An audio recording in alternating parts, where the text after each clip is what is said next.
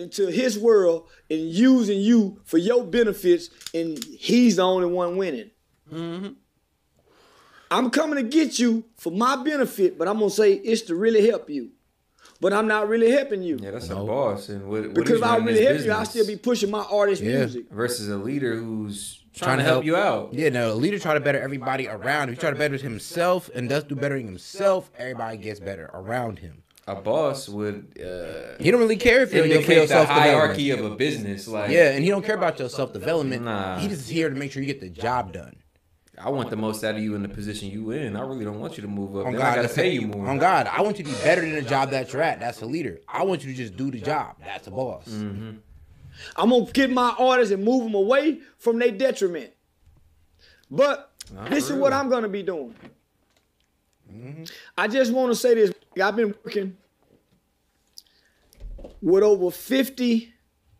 I'm just gonna say I've been working with over 50 men. Think Chief Keef, think of Lil Durk, whoever was managing them at the managing them whenever they moved from Chicago to LA. I forget where Durk had moved, but it doesn't matter. The concept is like whoever was managing them, leading them, mentoring them young men at that time knew that they would be better off out of Chicago. It was too much shit going on. Yeah, they was fucking the biggest hood celebrities of all time, but shit, that shit was only gonna last so long for a nigga try to take you off the top just on some hate and shit. Like, you don't gotta be from Chicago. Any inner city, you know, once you reach a certain level of popularity and you still out there, if it was safe for Durk, if it was safe for Durk and Herbar out in Chicago for they could go out there and do like 30K, 50K shows a night. Yeah.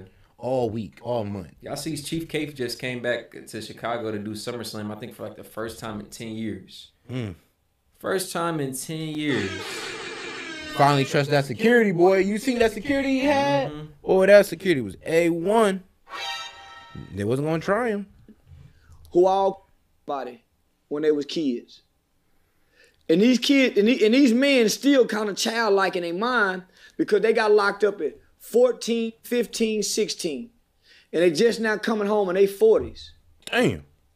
They still kid-like in their mind. They don't tolerate disrespect. I became a centerpiece for these men. And I just want to say, homie, only one of them been back to prison. My homie Big O, Broderick Baptiste out of Galveston. He caught 3 more murders after he got out. Well, but he didn't do all them decades in prison neither. So I'm with a group of men who turned into YNW Melly. He got murder on his mind and shit. God, real quick. Like, God damn. Nigga said 3 more, not 1, not 2, but 3? Nah, that nigga had a list. Oh, fuck all that, I ain't gonna lie. He had a list. He said, when I get out, I'm coming for y'all niggas. All 3? Or? All 3, y'all. Ain't nobody going back. Because when they got out, they saw what I was doing. And the reason I'm saying this is because I'm trying to show you the difference between a leader and a boss. Facts. A leader is someone who focuses on self-improving themselves. While I'm focusing on self-improving me as the leader, I'm making other people around me better because I'm making me better. So as the head and the top gets better, everything below gets better. When mama and daddy start changing their life, the children's lives start to change. Yeah, you ever thought that like most educated children come from a household where both the parents are educated? Yeah, that's true. Like rich kids. Well, rich people sometimes came from a household where the parents may not be rich, but they was smart with their money. Yeah, that's true. It's like, yeah, when the parents were good at doing things, the kid became even better at doing what the parents practice. That's why you better yourself as a leader, as a parent, or at the head of a household, so those under you can prosper as well. Now, I love that point specifically you made about earning and financial literacy, because I think you can match the statistics directly to, you know, an individual being more money smart, you know, coming from a household where their parents might have been business owners, might have, you know, been in the real estate. It just had some dealings with money, and you kind of grew up noticing the differences, or you grew up and were taught the importance of money and earning and spending and saving, investing, all that credit good stuff. And all that good stuff. Yep, facts. So yeah, it usually comes from your parents, and if your parents weren't good with it, usually 9 times out of 10, you ain't just gonna pop out. You're not. Yeah, exactly. All this knowledge. When mama get right, the kids get right. When daddy get better, the house get better. How you gonna tell me These kids are coming from these broken communities, these broken families. You got this woman, you got this man who looks to have a perfect marriage, but everything under the homie, that shows from up top. Homie, you don't see them doing nothing once they sign a 1017. Only Pooh Shiesty. And even when he first signed, he stayed on the internet. But Pooh Shiesty had the best run. Yeah. Pooh Shiesty had the most push. Mm-hmm. He them there pulling all the revenue, if I would believe right. Yeah. They're beefing with the locals, homie. Yeah, pretty sure. Come on, my nigga. His wife wants y'all to believe this fairy tale, the facade that they saved $2 million, and when he got out, she flipped the money. That's the biggest lie in the world, homie. So, okay, Gucci's married. He doesn't do drugs anymore. He's not in the streets anymore. Hold on. Enchanting, she left 1017 a whole year ago. How does this fall? How does this? That's what I'm saying. No, that's what I'm saying though. She left. I said that in the beginning. Like, yeah, even though she left, why did she leave? Why didn't she feel comfortable under the leadership of this so-called high-value black man? Okay, this hood nigga black man.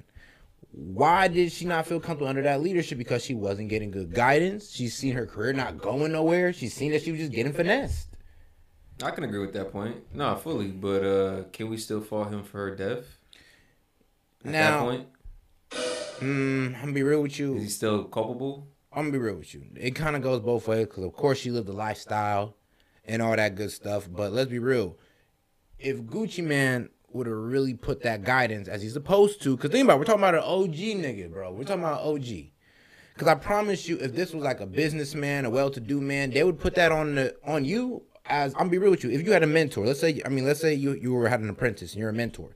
If you're meant to go out there and do some fuck shit as a man, you damn near have to take responsibility for that. It's the same thing with him. Your apprentice went out there, you put this girl under your wing, she ran out there and did drugs, whored herself out, and ended up dying. No, I got you. Devil's advocate, though. I'm just throwing the caveat of, even in the apprentice mentor situation, we've cut ties, and it's been a year. Am I liable for what he goes and does? Well, I'm gonna be real with you. She was under somebody who's an expert in the game, right? Sure. And you went out there, right, and you made these decisions in the game and ended up dying? Yeah, it kind of sounds like you had terrible leadership. Okay. Like, think about it. If somebody went up under me for business, right, and then all of a sudden they go out there and they just bankrupt themselves into oblivion, that would look pretty bad on me. Even if they cut ties with me, they was still one of my students or one of my apprentices. It's going to come back. I can see a point there. Well, but I do hear it, though. I do hear it. Although she wasn't there no more and all that. Well, maybe there's a reason why she wasn't there. Mm-hmm. So Gucci ain't want the crash out. I don't even with Gucci for real. I'm just keeping it. I'm just saying it from my opinion. Like, so you saying whatever abuse and trauma she went through. So y'all must be ignoring all the text messages that coming out from 2 years ago, a year ago, when she's saying she was being abused by Big Scar, being beat on by Big Scar. Oh, word? Yeah. That's what I said. Certain things was going underneath that man's leadership that forced her out. Something was going on. Think about it. You're signing with big rapper Gucci Man. What woman is signing to her hood nigga fantasy and want to leave, my nigga? And is possibly getting dicked down by that nigga. Come on now. Shit, that girl don't want to leave. By Gucci himself? Come on now. There had been something that was going on. You don't think Gucci see these niggas high when they coming around? You don't think he looking at their social media pages? We can all look at their social media pages. I agree with and you tell. on that. I agree with you on that. She got text messages being released locally where she was being beat on. They releasing text messages where she was begging for help. But she was in a room all the time, homie. Y'all girls feel so safe around these hood niggas because they're aggressive and protective. Man. Oh, no, but guys like us, though, we're Uncle Toms, though. Yeah, we're the creeps and all that. Okay. That nigga can't control his emotions with a man. What makes you think he ain't gonna snap on you for talking back? He'll get your ass to people's elbow.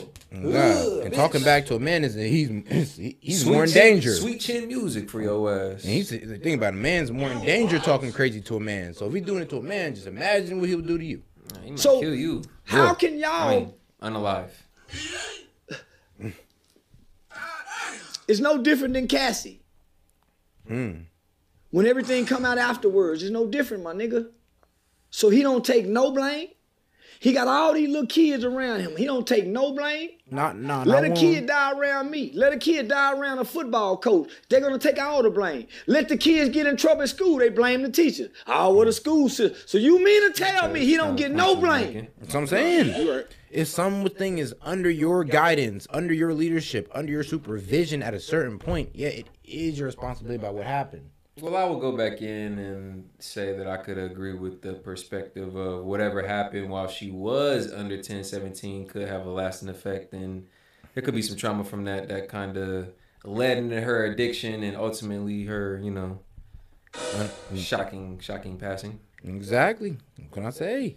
Let's say she was actually making money. Let's say she was actually getting to her purpose or what she wanted.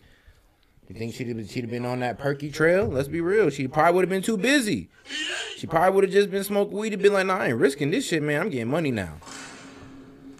But nah, she getting the hold out, so she need the drugs. And it's like, man, it sucks, but it happens.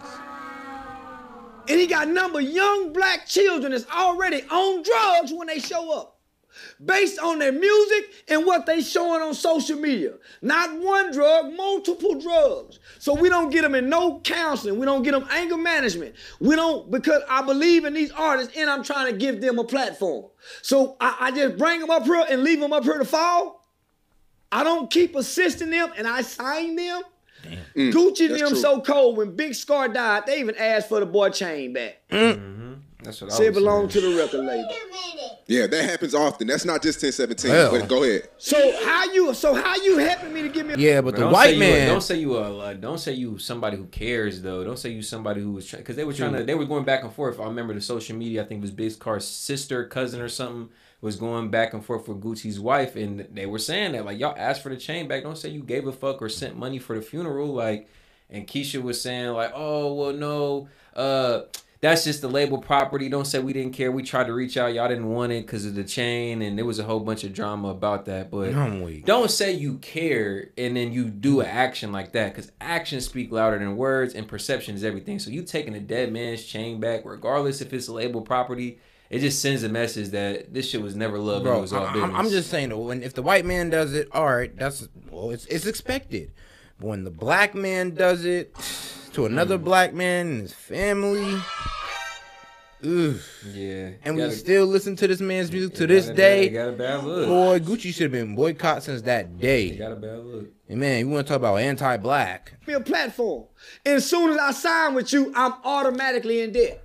Nah, Everybody knows soon as a rapper signs, he's automatically in debt. You get so a how deal, you that's helping me? alone. That's that right How? there. You're gonna use me? Big We deal, can't couple use me no more. meals. Guess what? I'm thrown to the side. How you helping me?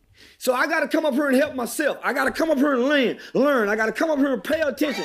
I gotta come here to do this. Cause nobody's gonna help you. They go use you, they go misuse you, they go.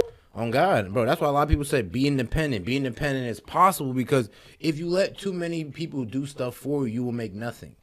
It's best you do your own marketing, your own like goddamn financing and all that good stuff. You seen what happened to Rihanna when she didn't do her own financing? Somebody got her for some money. You see what happened when you don't do your own management? Somebody will get you for your deals or your concert. You could have been making $50K a concert, but you're only making 20 and your manager keeping 30K of it. That happens to the biggest, most notable artists. Like, bro, you wouldn't even believe it. It ain't a matter of size. It ain't a matter of how good your music is. It's just a matter of the business and are you paying attention? Yeah, because an artist could be hot enough to be making about 100K a show. And he could be getting paid that 100K, but let's just say the label is taking some out of that. Their manager's taking some out of that because, you know, manager fees and label, you know, they need that. They need that advance back, man. You know, they coming for that. Abuse you, in blood, exploit you. Yeah, but they're funding your career though. It's an investment. Sure. The thing about it is, they know if you knew, you wouldn't need them to fund your career because Facts. they're not funding your career. What did they fund for Enchanting? They gave her a necklace. That's it. She got a necklace. What did they fund That for? they probably took back when she passed. Studio time.